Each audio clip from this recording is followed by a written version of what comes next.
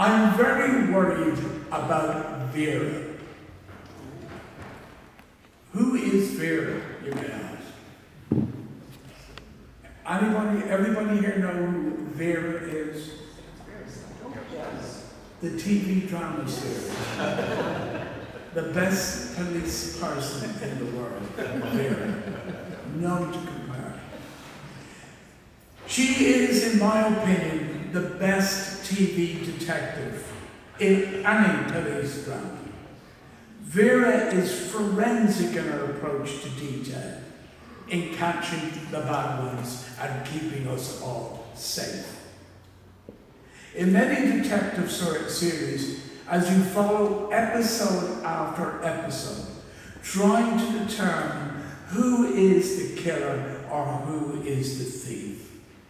And you're forensically examining everything and listening to every line and having discussions about, was it him, is it her, I don't know. This is when you're watching multiples of TV police dramas. Who's the killer, who is the thief?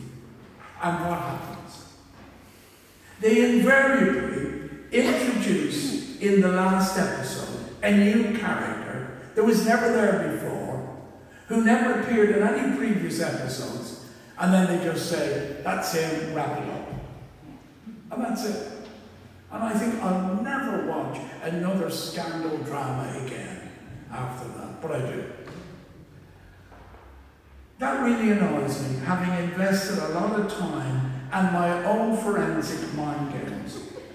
I'm only short when watching them of making a wall in the kitchen. How do you spell it?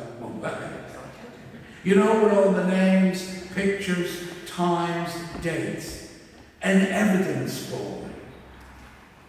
Murder Man, as they're called in TV drama, used in most thrillers, and all the pieces are attached with string as the cops get to know new evidence that connects the piece each to the other.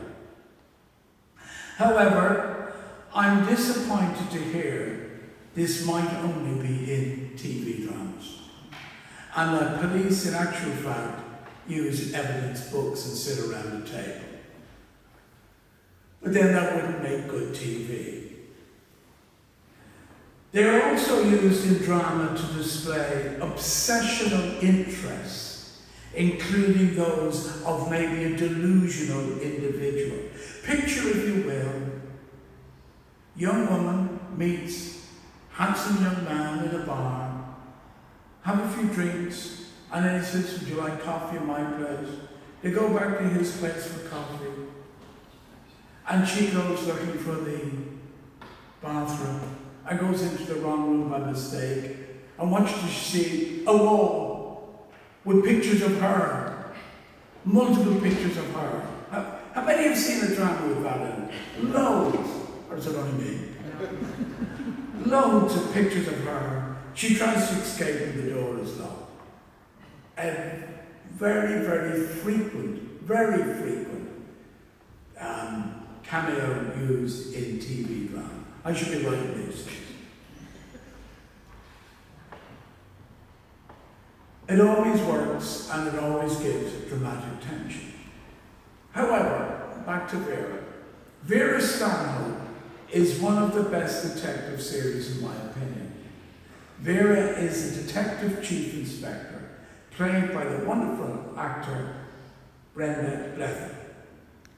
And good news for you all, there will be a 2024 series that they're working on at present.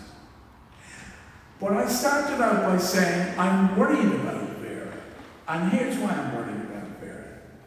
As well as having the best evidence for it, Vera disarms people by always calling them love, or more often than not, pet. You all right, pet? It's funny you should say that, pet, that you were there that night, because the CCTV shows you went, pet. And that's how she disarms the bad lads. Which I like And it's very Geordie. Anyone who's been to Newcastle will hear pet used a lot in Newcastle.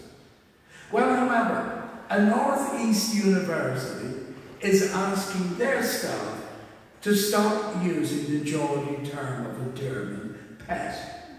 Newcastle University suggests the avoidance of patronising and gender terms such as girls, ladies and pet. Now I can understand in part some of that, and context is everything, in order to have inclusive language.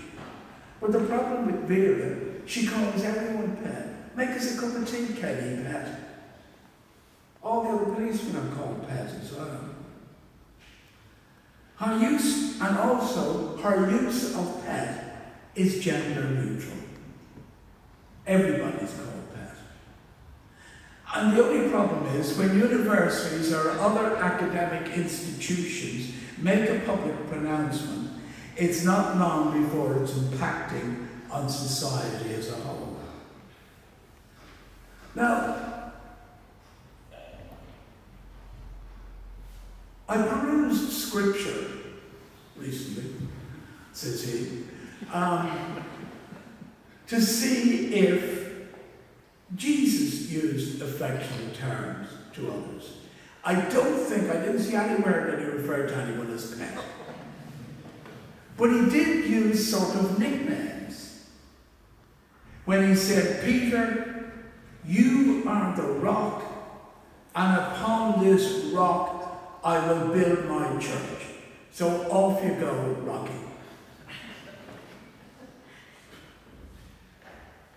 He called John the beloved, Nathaniel the one without guile. So he actually did, a bit like the French, he had nicknames for his followers, his apostles and other followers. And these were his friends, so he was affectionate to them. Jesus was very big into friendship. And he said, no greater love than to lay down your life for your friends.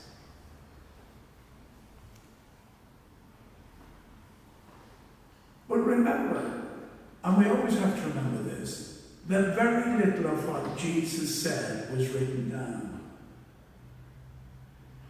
And as we know, Jesus didn't leave any written text of his own. He was spoken about, not what he wrote down himself. I believe the term pet may have been around since the 1500s and used for a child, and much later on then used for an animal. It's of Scottish origin and Northern English origin, but also has some roots here in Ireland and may have come from the shortening of peckets to pet, and is used still in Ireland. You will hear people using the term pet. Vera is a great creation by one of the best novelists, crime novelists in Britain, Anne Cleves, who, by the way, also gave us Jimmy Perez of Shepherd, another great series. And Jimmy is described by Anne Cleves as taciturn, depressive, whereas Vera is abrasive, but never heartless and always compassionate. The use of affectionate terms will be debatable, and on a serious note, of course, it has to be debatable because there are terms you wouldn't use in the workplace or in common now, because they could be considered diminishing and they could cause hurt. So that's on a serious note. I'm not being too serious today, as you may have noticed, because some Sundays I'm incredibly serious and I upset myself. Now, the one that I never understand is the Scots' use of pal. the Scots that well. A recent expedition, and it was an expedition, to Edinburgh to do a wedding. And I felt that when Scots called you pal, it wasn't affectionate. Are you all right there, pal? Or when I got on a bus and the driver said to me, have you got the right morning, pal? I thought, I don't feel I'm getting anything here. So not quite as nice as the Geordie pet. Give me pet any day than the Scottish pal. The Scots might tell you different. The other one that has got into our language is mate. And that came from London. I remember in London, all right, mate. Cheers, mate. Quite bitter, mate. And now it's everywhere. My brother, I was sitting in a yacht club in Dundee, in Dundee. Now, there's nothing more posher in the world than a yacht club in Dundee. And my brother calls the waiter mate. I said, Boris, you can't do that in Dundee. Just can't do that. You could be sent away. But mate is crept in everywhere. You'll hear it in Belfast a lot now, mate. And there is, of course, the African-American brother or bro. Lots of people use that. And they use it on social media, bro. I don't use it. It's a bit too young for me, I think, to use bro. But another one that's creeping in, watch it, it'll soon see it, is Macara. Do people know what Macara means? Well, you better know what it means, Monica.